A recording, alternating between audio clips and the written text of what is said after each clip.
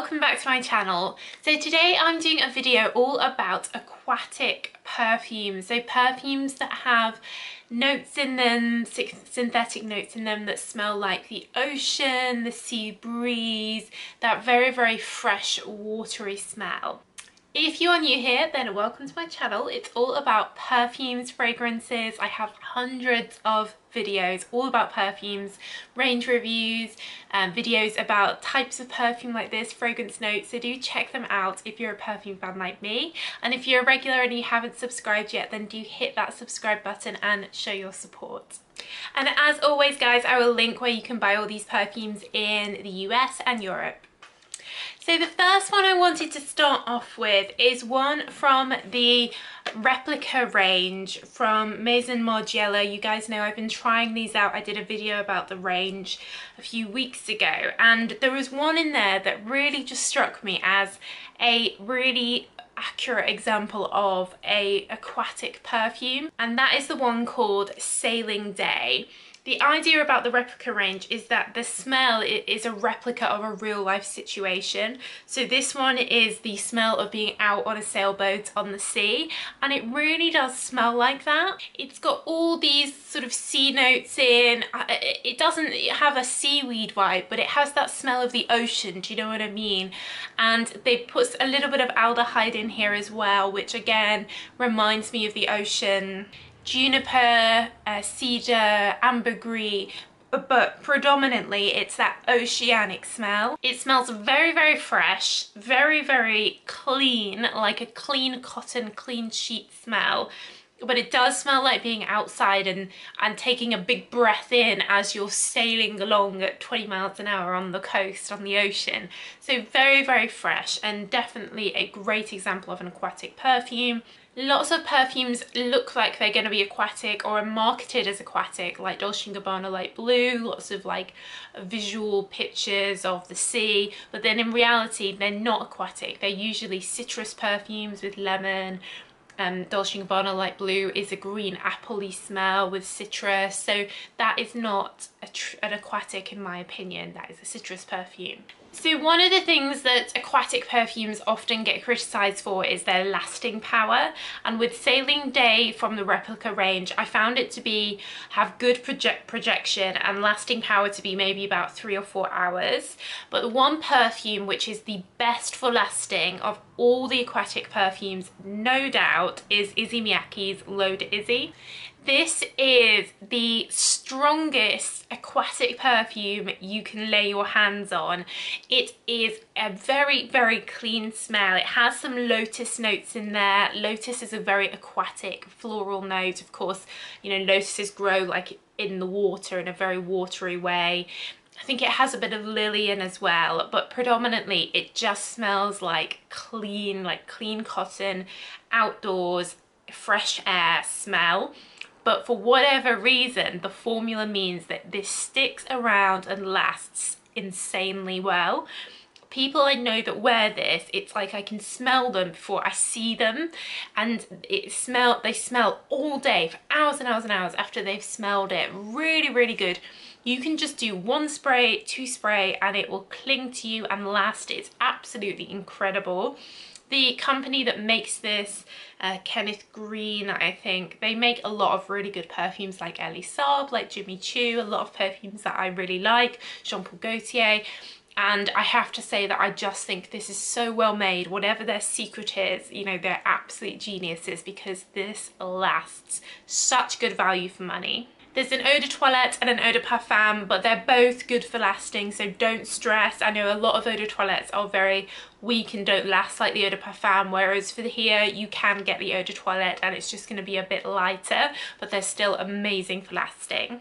A few years ago they released a summer version of L'Eau d'Issey 2017, and you can still buy it, so I'll leave it linked where I can find it.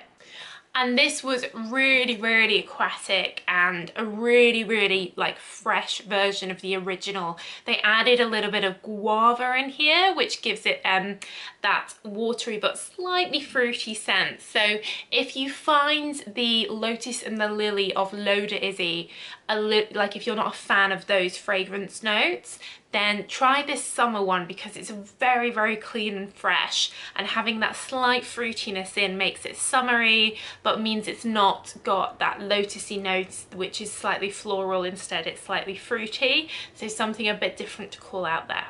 Next on my list is the new Calvin Klein CK1 Everyone. This is looking very similar to the CK1 which is so famous, came out in the 90s I think, which is actually a sort of citrusy apple-y perfume. CK Everyone is more aquatic, though it has a bit of orange in there as well. It has a little bit of tea note in there, but predominantly it's that aquatic smell, that synthetic man-made creation that smells like the sea, it smells like water, and it's got a little kick of ginger in there as well, which makes it really like fresh and like really uplifting to smell. It is of course a unisex perfume as well, like CK1, so just a very clean, fresh, aquatic smell. I would also recommend CK1 Summer from last year 2019, which is still widely available. Like I say, I'll leave it linked. Again, they've used some tea notes in here, tea leaves, but it's very, very aquatic and fresh, like a fresher version of CK1, removing those citrusy fruity notes and instead making this aquatic tea leaf note. So both of these from CK, very, very aquatic, great examples of aquatics. I did also want to call out that Calvin Klein released a Eternity Aqua, so a flanker from their Eternity range. This uses cucumber as the main note, so even though strictly that is a fruit and not or a vegetable and not a, you know, aquatic note, cucumber of course is predominantly water. Is it like 89% water? So I'm kind of counting it here because it is very fresh and aquatic and clean smelling, but it's a cucumber cleanness.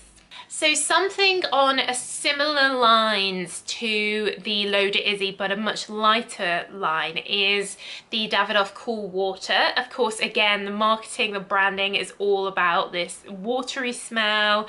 The bottle is that blue.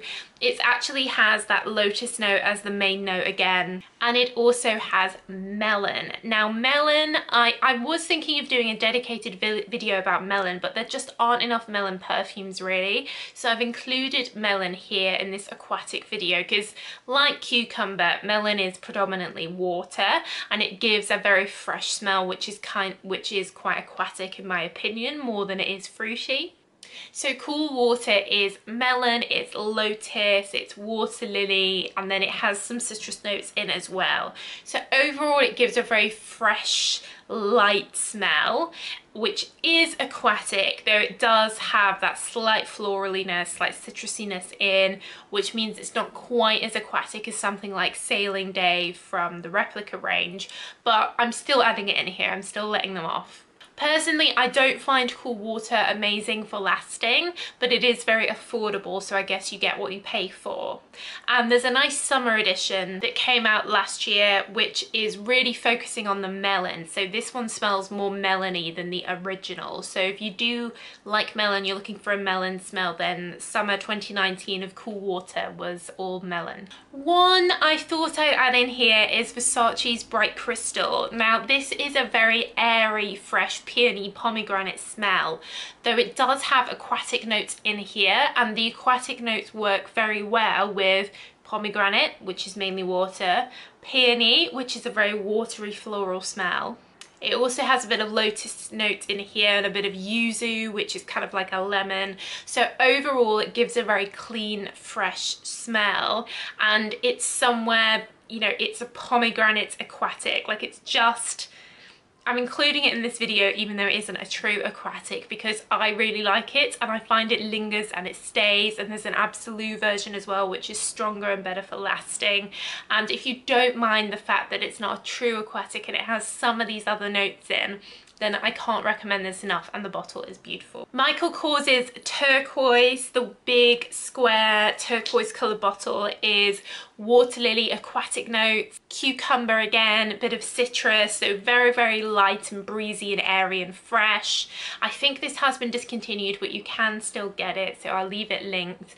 But if you like your Michael Kors's, you like these kind of bottles, then this is a cucumber freshness. For a slightly woody aquatic from Hermes, their Eau de Marve Bleu in the circular bottle, very blue, is super aquatic, and then it has a slight undertone of woody notes. So imagine like driftwood on the sea, or a washed up log on a beach. You know, it's mainly an aquatic smell. It's mainly that sea fresh breeze smell, and then a slight undertone of woodiness, which does help this last. So as you'd expect from Hermes, a very classy smell. The woody notes makes it smell a bit expensive. And they've actually put a hint of patchouli in here as well to help it last, but it is absolutely predominantly an aquatic note that is dominating the smell of this one. Another one that's discontinued but is still, you can pick up, from Roberto Cavalli. They released an aqua perfume blue bottle with the signature Cavalli lid.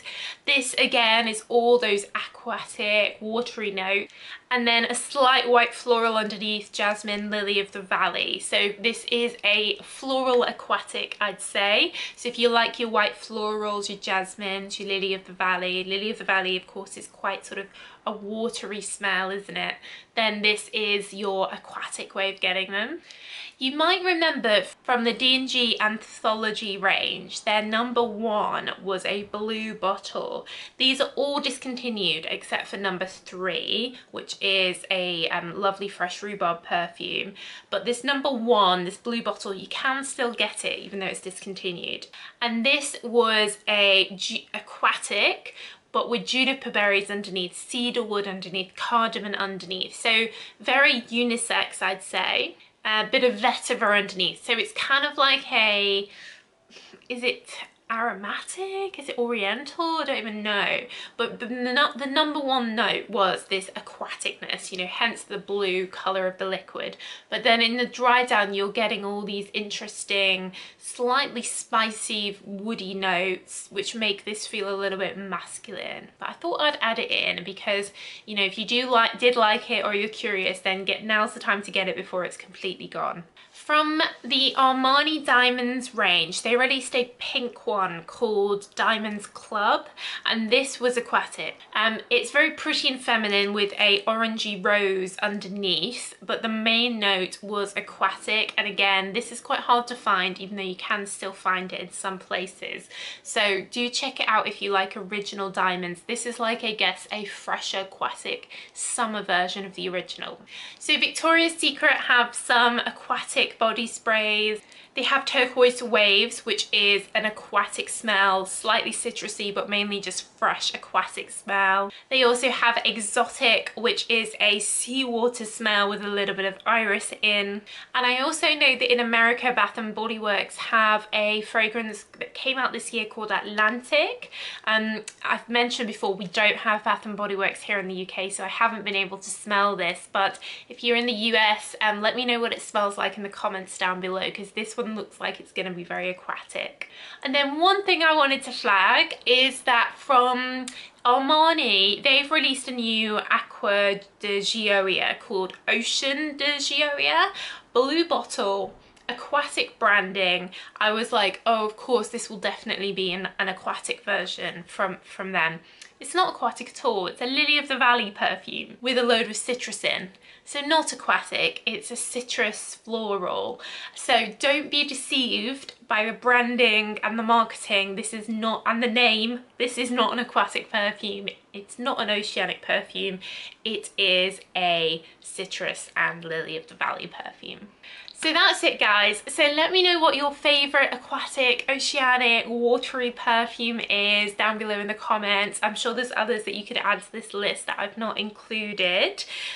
If you found this video useful, helpful, interesting, don't forget to give it a thumbs up. And if you haven't subscribed yet, do hit that subscribe button and show your support. As always, I would really appreciate that. But that's it, guys. So thank you so much for watching as always, and I'll see you again in the next video. Bye.